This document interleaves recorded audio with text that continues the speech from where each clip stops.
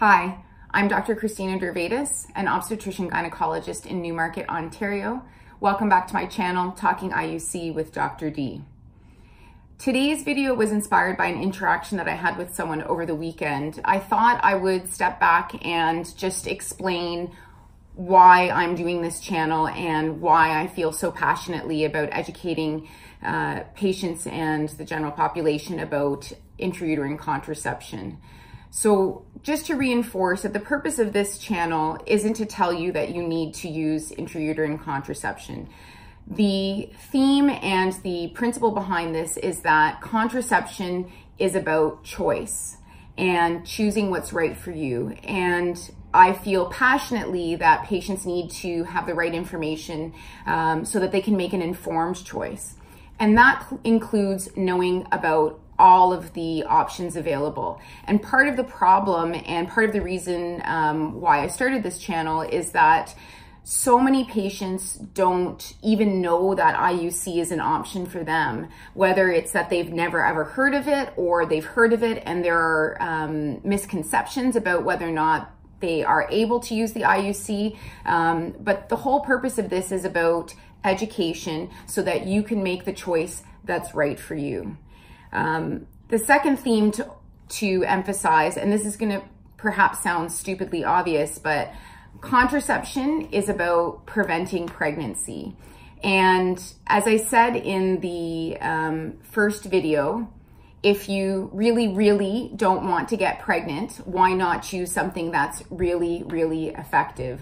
So I believe in educating patients about the options, but including IUC, because it is one of the most effective reversible options that we have available with a less than 1% failure rate. And again, as I've gone through in previous videos, I've done a video talking about comparisons of different contraceptive options and their failure rates. A lot of patients aren't aware of the failure rate of their own method that they're using and might not know that there's actually a method out there that may be more effective. So as an obstetrician gynecologist, I have seen so many patients through my clinic who are dealing with an unplanned pregnancy. 40% of all pregnancies in Canada are unplanned, which is a bit sad considering the resources that we have available to us in order to prevent pregnancy. But the fact is that the rate of unplanned pregnancy in Canada is very high and it can have devastating consequences.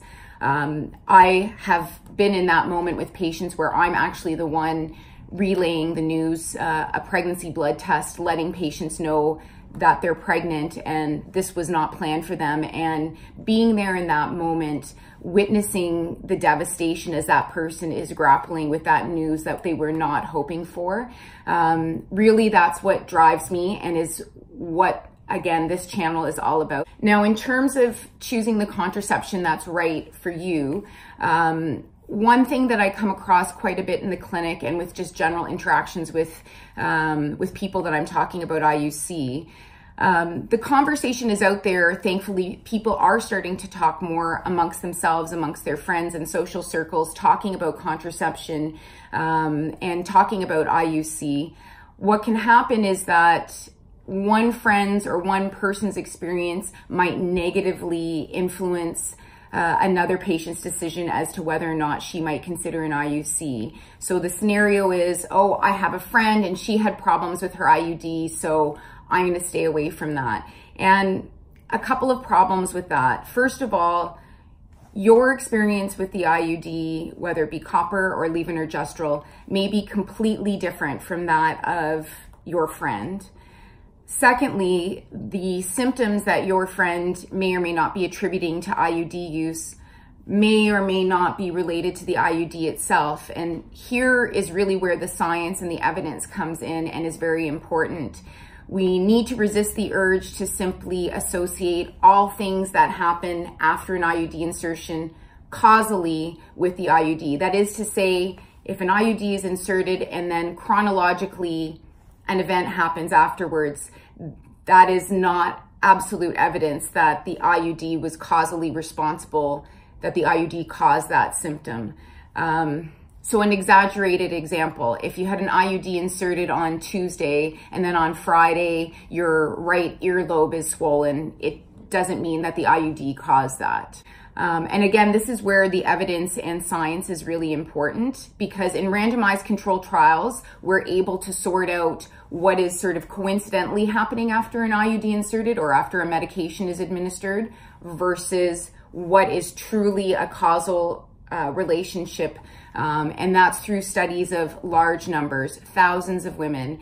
And another thing to reemphasize is that IUC is not new. This is not something that's just being new to the market. It's new as an idea to a lot of people because they didn't know about it. But the IUD and the copper and the levonorgestrel IUD have been around for decades and have been very, very thoroughly studied. That's not to say that more studies aren't always ongoing, but we have many trials involving thousands of women, millions of women across North America and the planet have been using the copper IUD and the levonorgestrel IUD for decades now. So this isn't something new, and there are a lot of studies, a lot of evidence that can help us sort out what the true side effects are and whether or not a symptom is truly caused by the IUD being inserted.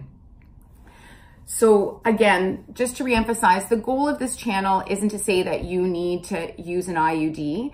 The goal of this channel is to give you the tools to make the decision to know what's right for you based on your own medical history, based on your perhaps menstrual history, based on your goals. Really, this is about giving patients, giving women the information they need to be empowered to make informed contraceptive choices. So having said all that, I'll just end there and perhaps the next part of this video, which I'm going to talk about some myths and misconceptions related to IUD use, I'm going to do that as a separate part 2 video, so that will be next. And today, instead of just ending with my usual reminder that in less than the time that it took you to watch this video, you could have had an IUD inserted, because it takes just 5 minutes and provides up to 5 years of worry-free contraception. I'm also going to remind you that if you're trying an IUD and you're not satisfied with the result and there's issues and you're not happy, just remember that it takes just 5 minutes to remove an IUD. Having it inserted isn't a full 5-year commitment. It can come out at any time if you're having problems. So that's all for today's video. I hope this has been helpful. I hope you will help spread the word about contraception in general and the importance of preventing unplanned pregnancy. I will be back with a video on myths and misconceptions about IUC as my next video. We'll see you then. Take care.